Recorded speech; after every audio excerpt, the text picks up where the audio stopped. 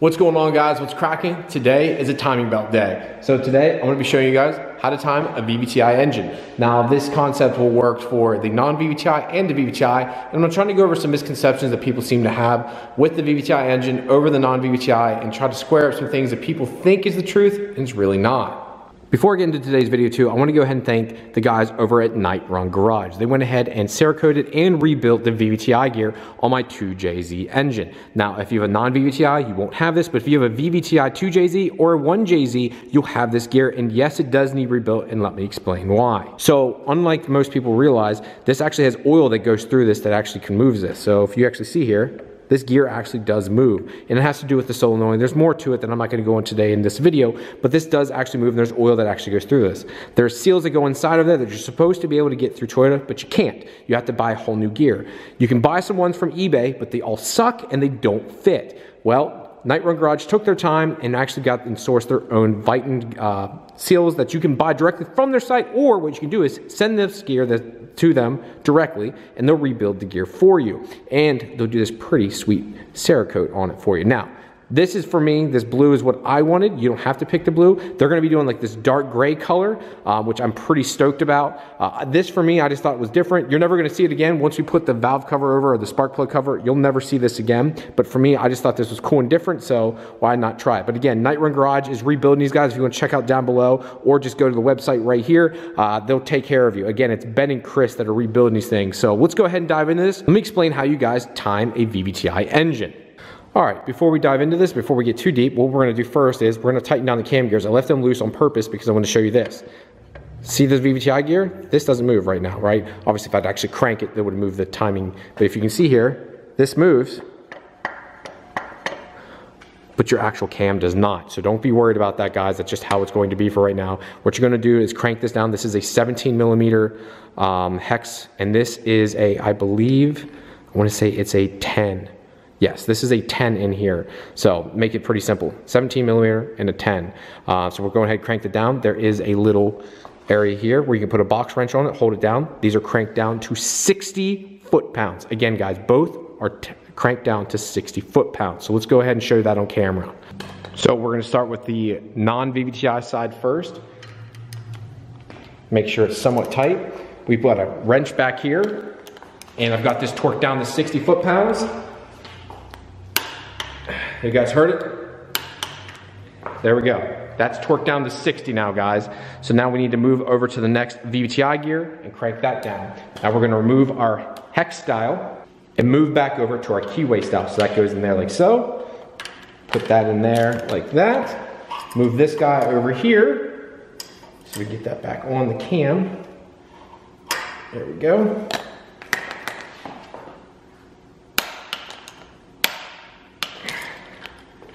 And that's it, guys. I'm just holding the cam as best as I can there. So now that's nice and tight. And so with this one, now we can go ahead and start timing this and lining this up. Now, one other misconception I want to get over today is the VVTI 2JZ-GTE engine is non-interference. I want to repeat, the 2JZ-GTE VVTI motor is non-interference, just like the 2JZ-GTE non-VVTI is non-interference. Now, the 2JZ-GE VVTI is an interference motor. That's a misconception that people seem to have a lot of problem with. I wanted to clear that up right now. So if I would spin one of these cams right now, even though it's not perfectly at TDC and everything, or if I even put that head at top dead center and I would spin one of those cams, it's not gonna bottom out. That being said, because I have factory cams, it's still non-interference. If I were to go to an aftermarket cam, had a more aggressive cam in the car, it would most likely be an interference engine then, and then you would most likely have that problem. But with it being a factory setup, it's non-interference, so I'm gonna make that clear. So if you guys are just doing a stock setup, this is what you wanna follow, and you'll have no problem. Before we get any further also, I wanted to go ahead and show you the part number for the timing belt. I always use a factory Toyota belt. Some guys use Gates. I prefer just using a factory Toyota belt, especially for the power we're gonna be looking for on this build. So that is the part number you'll need. It comes with a new little card if you want to put it on the front of the engine itself. I'm not obviously going to use this because I think it's ugly, but that's the part number that you'll need, and that's a factory timing belt from Toyota. Next up, what we're going to do is line everything up. There's little tick marks that need to be lined up. I'm gonna show you what they mean and why you need to line them up in the manner that we're going to do. Another thing I need to do is put this cap back on. This cap keeps this here, everything encapsulated. So there's no, I'm not sure what the exact foot-pounds for this is. I'm just gonna make sure it's tight. It just uses a crush washer, so I'm gonna put that on and then put that 10 back inside of there and then crank this down, and then we'll be able to move on and then line up the marks. So first thing we're gonna do is start with the crank here. I've got my wrench on already, which is a 22 millimeter. You wanna go ahead and put your crank bolt in, and we're just using this as spin. You don't need to make it tight, just need to be on here just enough so we can spin the crank around. So what we're gonna do is this. All right guys, so you can see here we have our little tick mark right here. This is to get to TDC, and then we have our little mark right here, which is actually on the crank gear itself. We wanna make sure this little tick mark here and this little dot line up. So I'm gonna take my 22 millimeter and try to spin this around, try to get it lined up as best as possible. Went slightly past it, so I'm gonna go back just a little bit and right there. You can see how both of them are lined up straight up and down from each other. Now what we need to do is move up to the cam gears and line them up with the plate, backing plate. What we need to do is, see these little black marks here at the top? You got a little mark right here and a little mark here. This is your backing plate that helps you line up for timing. Now we've got our VVTI gear, which as you can see here can move back and forth. Now here's what I want to tell you guys so you don't mess up. There's a little dot on both of these cam gears. Do not, I repeat, do not base it off the dot. There's a little line that goes to the cam gear on both of them. It'll go through it, you will see. I marked it in black here to try and make it as more obvious for you guys here today. That's what you'll line up with. My VVTI gear, I've already got lined up. It's lined up perfectly with the little hash mark, the little tick mark here on the backing plate. But my other gear is not, so I need to go ahead and move that first. I need to grab my 17 millimeter here, put my hand down, but I need to move it till it goes lined up with it. Now, one thing you'll notice is you'll see it's not perfectly perpendicular, right? It's slightly off to the right some. And you're like, well, Ryan, that's wrong. Well, what the problem is here is from the book, it tells you it needs to be slightly to the right. If you're staying in front of the motor, it's to the right of its some. That's how the book shows it, so don't be worried or don't be off. It needs to be slightly over there. Now, after that's all lined up, what we can do next is put on the belt, guys, and we're almost done. It's that easy, guys. It's not that crazy. It's nothing over the top to do this. So again, make sure you line up with these little marks here on the backing plate. Remember, this can move up to 30%, so don't be worried with this. You're moving, if you're making this, don't spin it this way. You want to make sure you're spinning it this way because you want it to be taut, and make sure this is lined up perfectly, and then you get your little hash mark up that. And remember, down at the bottom, we already did our crank gear. Make sure the little hash mark with the little dot is lined up also. All right, guys, next up what we're gonna do is line up our timing belt. We're gonna start with our VVTI gear. So this is how I like to do it. I usually shove this down like so. Forget about this gear even exists. We wanna make sure this side is as taut as possible because this is the side that we have our tensioner on, and this will apply pressure to anything that's loose. But this side of the belt needs to be as tight as possible. So we're starting with this. You don't need to start anywhere. The belt obviously is a circular piece. So we press that on, then we go down, put this on. Now, want to make sure again this is tight as possible. If we've lined the tack or the hash marks up right, it should slide right on, which is our sliding on. See if it does here, and move that over some. Uh-oh, don't want to lose it. There we go. Move it again. And then we can go over to this side now. Now if this is lined up right, it should. Now I might need to finagle it some, but right now, see how tight that is? Sorry if I'm in the way, guys. If you guys see, it's nice and tight right now. But if I go over here,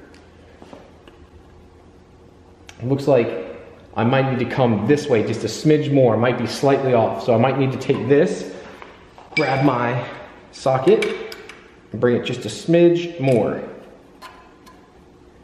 And now we're lined up. Push that on, press this on. With the top of your gears, I try to keep it dead center as much as you can. So move this back and forth to its center. There we go. That's what I want to see. Guys, another thing too, is if you see the top of your belt and it looks like squishy and loose, you're like, oh my God, I must have spun this too far.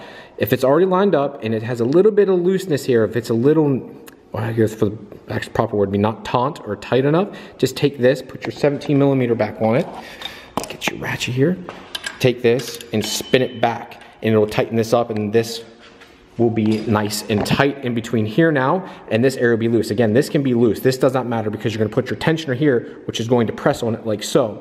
So next up, what we're going to do actually is put your tensioner in. Then I'm going to show you how to put your crank dampener in. We obviously have to take this bolt off, and I'm going to explain what this plate does.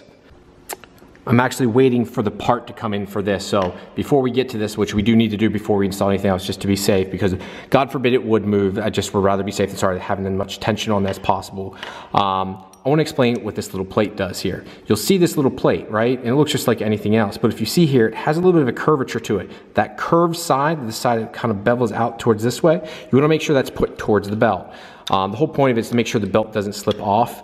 So you put that on like that, and once you put your crank dampener on, this holds it tight then, and it puts it against this belt so it doesn't slip out this way. The top of your cam gears and everything else are left loose. That's what keeps it on, so that's very pertinent and very important. One thing you'll notice too when you guys' engine does start, if you do see your belt moving back and forth just ever so slightly, that's 1000% normal. Do not freak out, do not worry. I get that message all the time. They go, Ryan, my belt's moving. That's 100% normal, guys. If I took it off my Supra right now and we're showing the engine moving, that belt's going back and forth ever so slightly. It's not massively. It's moving like this, then we've got other issues. But if it's just moving back ever so slightly, that's 100% normal, and I don't want you guys freaking out. All right, guys, now the last thing you need to do is put the actual tensioners. Now, one thing you guys will notice here, what you guys will have, and I'm a little perturbed right now, I'm a little upset, but I'm trying not to show it on camera. There should be a pin inside of here that releases the actual tension off of this. Somehow, some way, the pin is missing. This is a brand new piece, and the pin's not there. This even had a giant tag on it that says, hey, don't remove the pin until you've tightened it up. But the pin's not there. Great. So, unfortunately, I'm going to have to do this the way I don't like to do it, but these bolts do reach. I'm going to have to pull this up slowly. So you're going to draw this up till it builds up tension, and it'll put tension here on the pulley. It's already got some tension on it, but I'm going to slowly draw these up, and then it puts enough tension on it that it fully holds the belt. So that's what I'm going to do. We'll finish this up, and then we'll be done putting this together. Now that that's all tightened up, guys, we are complete. This is it. We are done. So that's it, guys. That's all you need to do to set up and time your 2JZ-GTE motor. Everything's good. We've got plenty of tension now on this side. Nice and tight here. Everything's mocked up for the timing marks. Down here at the crank too. So we are done. I hope this helped you guys out. I hope this was informational. I hope this helped you guys out today. If there's anything else you need to know, let me know down in the comments. I'm trying to help you out as best I can. Again, this works for the 2JZ-GTE and the 2JZ-GTE VVTI. Again, this won't work for the 2JZ-GE VVTI, just for the fact that, well, that is an interference motor, so you gotta be careful with that. So when I was showing with the cams and stuff, you gotta be a little bit more careful, but the same concept does work there. If you guys have any questions, concerns, let me know. Thank you guys very much, and I'll talk to you later. Peace!